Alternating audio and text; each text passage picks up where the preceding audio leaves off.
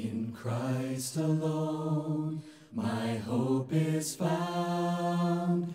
He is my light, my strength, my song. This cornerstone, this solid ground, firm through the fiercest drought. Welcome to our Sunday afternoon virtual lesson. So glad that we are able to spend this time together to study God's Word.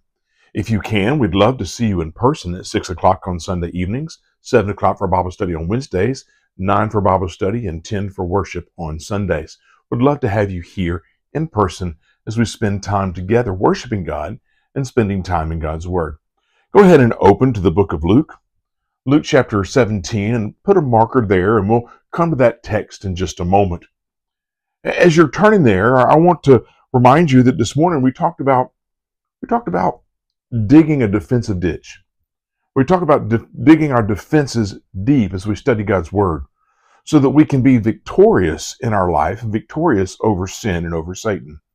There's a song that, an older song that we sometimes sing at church that says, faith is the victory.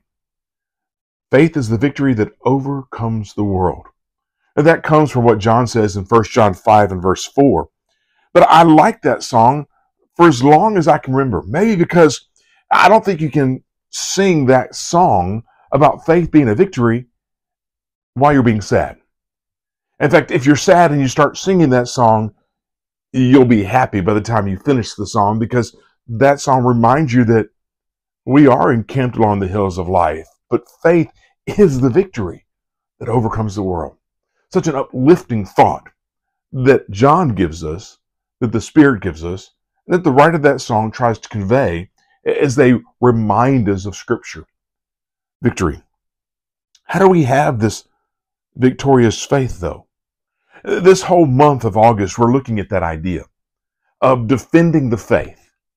And it starts with digging deep, studying God's Word, and growing our faith. But how do we build that faith? Philippians 4 and verse 13, Paul says, I can do all things through Him who strengthens me.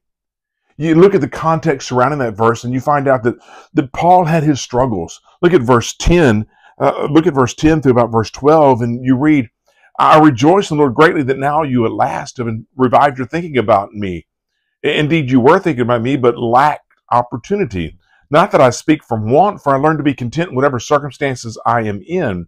I know how to get along with humble means, and I know how to live in abundance. And in all things, I've learned the secret of being filled and going hungry, of having abundance and suffering need. I can do all things through Him who strengthens me. Life can throw a lot at me, and it could bring me down, or I could be on top of the world, but my strength doesn't come from me. My strength comes from God. Where does faith like that come from? He's saying tough circumstances, but he learned victory. He's saying don't let life pull you down. Trust in God succeeds and supersedes life. Faith is the victory over the circumstances of life.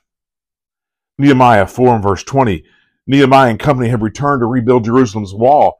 And it says, at whatever place you hear the sound of the trumpet, there gather together for us. Our God will fight for us. Without a wall, they were vulnerable to attacks. Without a wall, they were exposed to the enemy, but they had a plan. They had a plan to gather together and fight together. But that plan also made the realization that God will be fighting with them and for them. We are vulnerable to attacks from our adversary, but we have a plan and we know God will fight for us. The battle belongs to the Lord, and the Lord never loses. Faith is the victory over the attacks of our enemy, over worry, over fear, and over the fear of failure. Psalm 46 and verse 1, the psalmist says these familiar words, God is our refuge and strength, a very present help in trouble. God is our refuge. He's our shelter. He's our strength. He's our security. God is a trustworthy force that no one and nothing can reckon with. He is our refuge, our strength, our shelter, our security. He's a help that is very present help in trouble. Very present is another way to say 24/7, 365. 24 hours a day, 7 days a week, 365 days a year. God is a present help. That's who God is. Faith is the victory when I need a place to hide, when I need a place to rest, when I need shelter, and when I need security. Faith is the victory. 1 Corinthians 10 and verse 13, Paul says, no temptation has overcome you, but such is common to man. But God is faithful and will not allow you to be tempted beyond what you are able. But with the temptation will provide a way of escape so that you will be able to endure it. God promises that we can win over temptation. Now, this verse does not say God will not give us more than we can handle, but it says when those things come, we can handle them with God because He provides the way of escape. So there is more than I can handle by myself, but not more than I can handle with God. God is there. Tempted is not sin. There's a way out of temptation. There's a way to keep from sinning. It takes faith. It takes strength. It takes prayer. It takes me and God working together. Faith is the victory over temptation. Faith is the victory. Faith is the victory over the circumstances of life. Faith is the victory over the attacks of our enemy. Faith is the victory when I need a place to rest and to hide. Faith is the victory over temptation. But I still ask that question. How do I build that type of faith? That's what the apostles asked.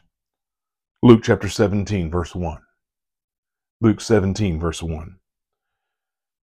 Now he said to his disciples, it is inevitable that stumbling blocks come, but woe to him through whom they come. It would be better for him if a millstone were hung around his neck and he were thrown into the sea, that he would cause one of these little ones to stumble. Be on your guard. If your brother sins, rebuke him. If he repents, forgive him.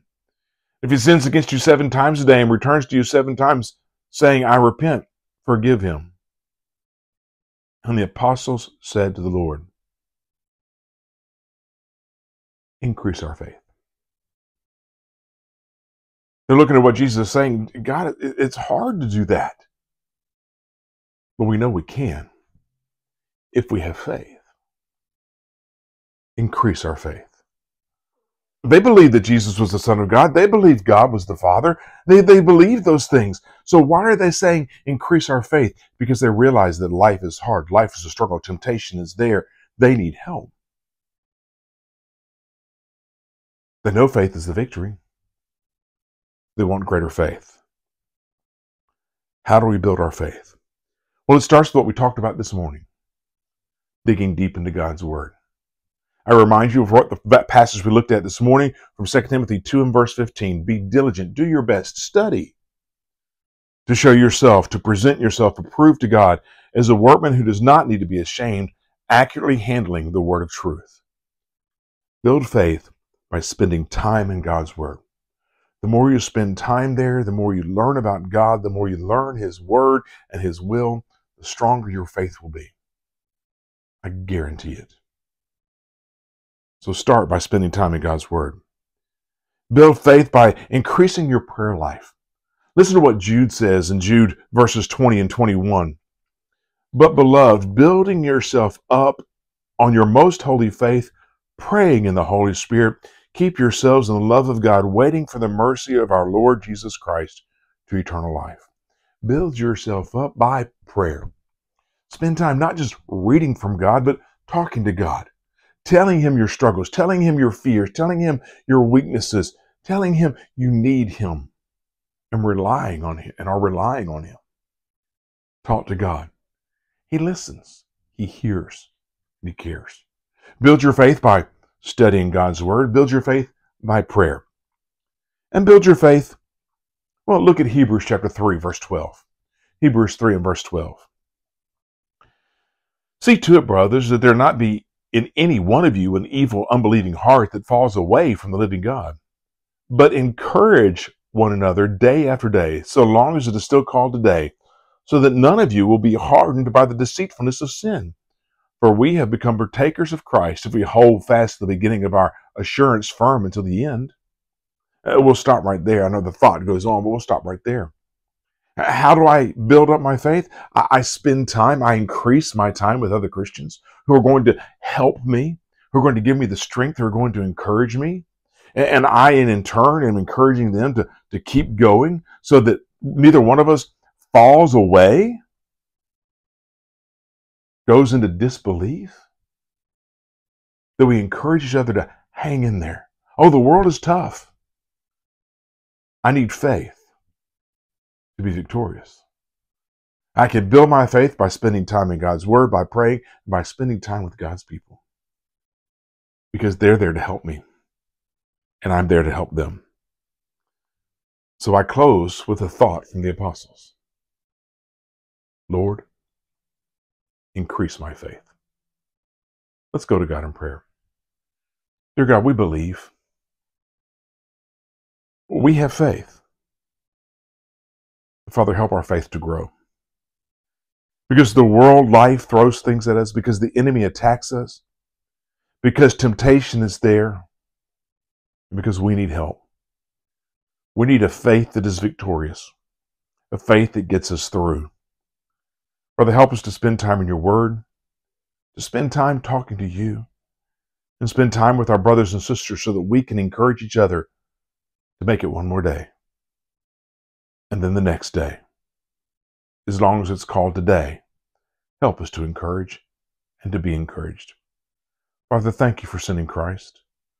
Thank you for the grace that brings righteousness to us through our faith in him and you. Father, help our faith to grow. And it's in Jesus' name we pray. Amen. Thank you again for joining me and allowing me to spend this time with you. I look forward to these. I hope you do as well. Until the next time we're together, my prayer is, as always, that God will bless your day. Calls me home, here in the power of Christ.